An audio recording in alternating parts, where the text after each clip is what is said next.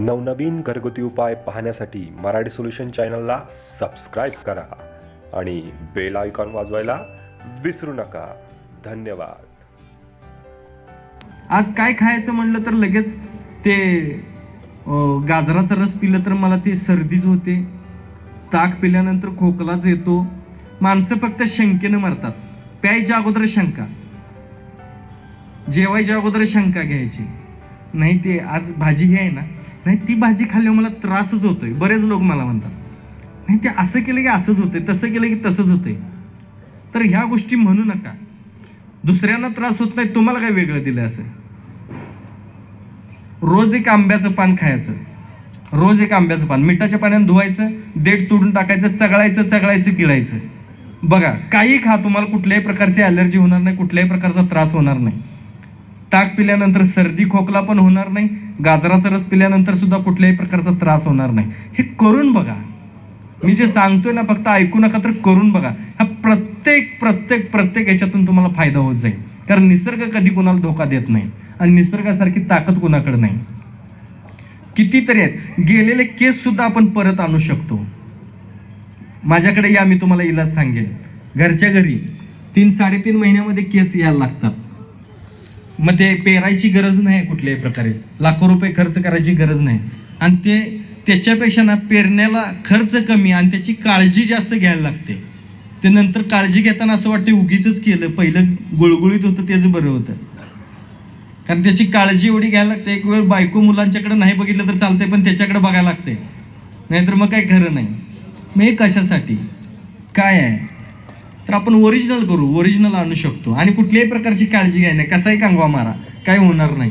हे सगळं ओरिजिनल आपण वापरू शकतो, येऊ शकतं. प्रत्येक गोष्ट आपल्याकडे आहे, प्रत्येक गोष्ट. फक्त विनंती आहे, फार कडक पाण्यानं आंघोळ करू नका. केस गळती होते म्हटल्यानंतर दाढीचे इकडचे अंगावरचे सगळे केस जायला पाहिजेत ना. इकडचंच का रिकामं होतंय जास्त करून. कडक पाणी घ्यायचं आणि इथं ओतायचं.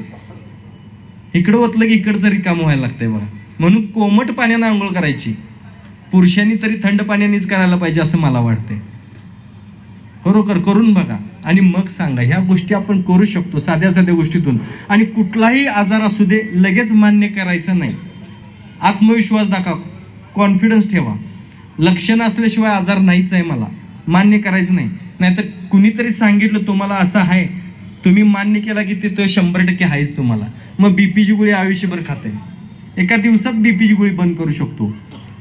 सकाळी फक्त 5 मिनिटं काय करायचं, उठल्याबरोबर फ्रेश होऊन आलात, पण तिकडं जाताना मोबाईल तेवढा घेऊन जाऊ नका बरं का. बरेच लोक तिकडं जाताना पण मोबाईल घेऊन जातात, अर्धा तास बाहेरच येत नाहीत.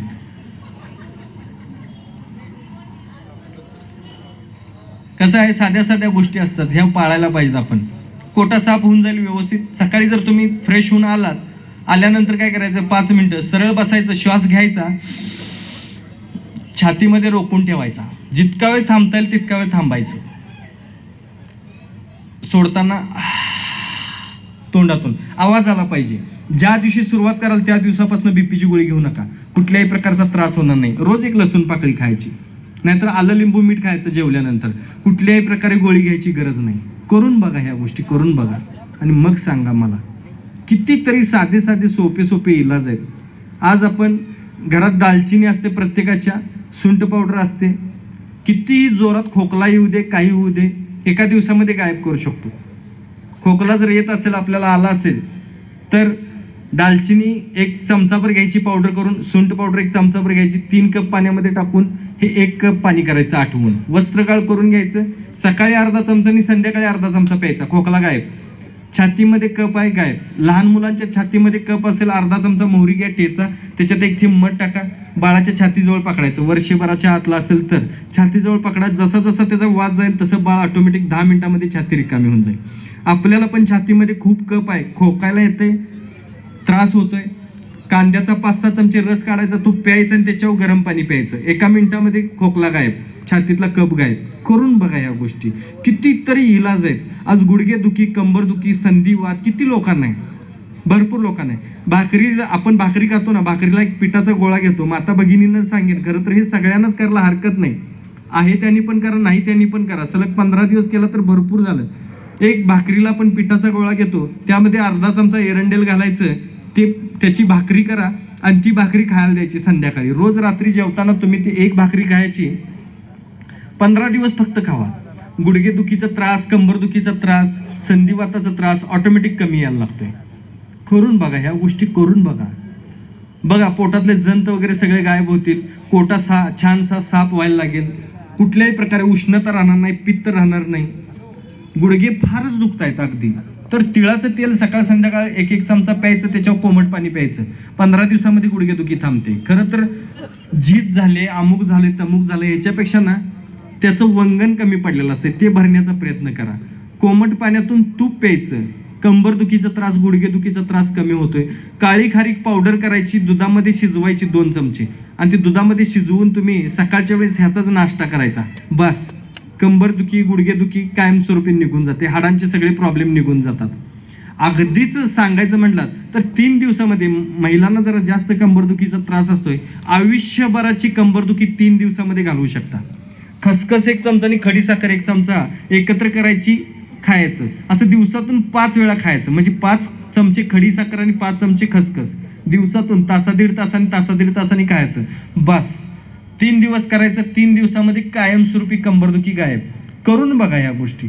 कितीतरी गोष्टी आहेत आपण करू शकतो घरच्या घरी, पण आपल्याला आज सवय झालेली आहे. दवाखान्यात जायचं, औषध घ्यायचं, केमिकल बॉडीमध्ये कमी जाईल तेवढं तुम्ही निरोगी राहाल, आणि जितकं जास्त जाईल तितकं तुम्ही लवकर माराल. खरंच आहे ही गोष्ट, खरं आहे.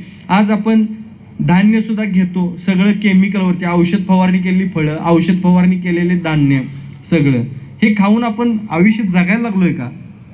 फक्त आयुष्य काढायला लागलोय. विनंती आहे सगळ्यांना, आयुष्य जगा, आनंद वाटा, म्हणजे वाढेल. काय मागायचं परमेश्वराकडे हे सुद्धा कळायला पाहिजे. खरंच आपण म्हणतोय देवा परमेश्वरा या वर्षात तेवढी माझी मर्सिडीज येऊ दे, देवा परमेश्वरा या वर्षात माझं घर होऊ दे, देवा परमेश्वरा मला अशी लॉटरी लागू दे, तसा पैसा येऊ दे. काय उपयोग नाही, पैसा इथंच ठेवायचा. सोबत देणारं फक्त आरोग्य आहे आपल्याला. आपण निरोगी राहिलो पाहिजे शेवटपर्यंत. मागायचं असेल तर आरोग्य मागा. नाहीतर एक जण होते कर्जबाजारी, रोज उठून त्याच्या दारात माणसं यायची. ते म्हणजे देवा परमेश्वरा पुढचा जन्म मला असा दे की मी कुणाचं देणं लागतं कामा नये, मला बघितलं की लोकांनी पैसे आणून द्यायला पाहिजे. देव म्हणला तत्ताच तू केला भिकारी. ह्याला बघितलं की प्रत्येकजण पैसे देऊन जायचं. भिकाऱ्याकडं कोण कशाला काय मागतंय ना, त्याला पैसे देऊन जायचे. दुसरा होता, त्याचं बघून ह्याला जरा आयडिया आली. देवा म्हणला मला असा जन्म दे पुढचा की लोकांनी आपली आपली कामं केली पाहिजेत आणि पैसे मात्र त्याचं मला मिळायला पाहिजे. देव म्हणला तत्ताच तो. सुलभ शौचालयात नोकरी, लोक आपलं आपलं काम करून जायचे आणि जाताना पैसे देऊन जायचे. आता नानांसारखा एक जण होता, तो मात्र म्हणला देवा परमेश्वरा मला असा जन्म दे की मी फक्त वाटत राहिलो पाहिजे. देव म्हणला तत्ताच तू. आता हा वाटणार म्हणजे ह्याच्याकडे द्यायला पाहिजे, नाहीतर हा काय वाटणार ना. म्हणून देवान तत्ताच तू म्हणलं, त्याला सावकार केला. ते फक्त वाटतच राहिला सगळ्यांना, खरं याच्याकडलं कधी काही कमी झालं नाही. बघा world is give and take policy. जगाला जे द्याल ते तुम्हाला परत मिळतंय. बघायचंच असेल तर जाता जाता कुणाला तरी एक शिवी द्या, बघा ते 10 शिव्या परत येते का नाही. पण तेच एखाद्याकडे बघून छानसं स्माईल द्या, हसा. ते डोकं खाजून हा ओळखीचं आहे काय, ते आपल्याकडे बघून पण काय कसं काय म्हणणार नाही जाणार. ते 10 लोकांना सांगणार कोण माझ्या ओळखीचं आहे तर कुठं तर बघितलंय घरी यांना. 100% का आनंद वाटू नये. खरोखर वाटत चला चांगल्या गोष्टी आणि हसत चला. हसण्यावर कुठल्याही प्रकारचं बंधन नाही, हसण्यावर टॅक्स नाही. पण डुप्लिकेट नको, नाहीतर सकाळ सकाळी काय विनाकारण 5 वाजता उठून हसायला चालू करतात. मी रंकाळ्याच्या बाजूलाच राहतो, माझं घर आहे. तर बरेच लोक बघा केलं की उठायचं आणि आपल्या कामाला सुटायचं. हे मला आता कळालंय. अलाराम लावायची गरज नाही, विदाऊट गजर सकाळी ऐकायला की सुटायचं. तर कसं आहे, डुप्लिकेट नको, ओरिजिनल. बायकोनं सुद्धा वाट बघत बसलं पाहिजे घरी, कधी एकदा येतोय म्हणून. नाहीतर असतात बघा, आलं का आलं असेल घरला कोणास ठाऊक, अनेक तासभर याला पण भेटलं नाही का, असं जर बायको म्हणाली तर काय उपयोग नाही आयुष्याचा. विनंती आहे, हसत चला, आनंद वाटत चला. चांगल्या चांगल्या गोष्टी आपण करू शकतो खूप काय. पण सगळ्यात महत्त्वाचं सांगायचं म्हटलं, सगळ्या आजारातून आपण पार पडण्यासाठी 2 गोष्टी फार महत्त्वाच्या आहेत शरीरासाठी. खरोखर करून बघा, तुम्हाला आनंद 100% मिळणार. पहिली गोष्ट आहे मग हसणं. हसायलाच पाहिजे. मला वाटते प्रत्येकानं हसलं पाहिजे.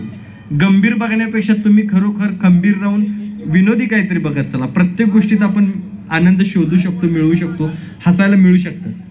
पहिलं आहे हसणं आणि दुसरं आहे म्हणजे बॉडी सर्व्हिसिंग.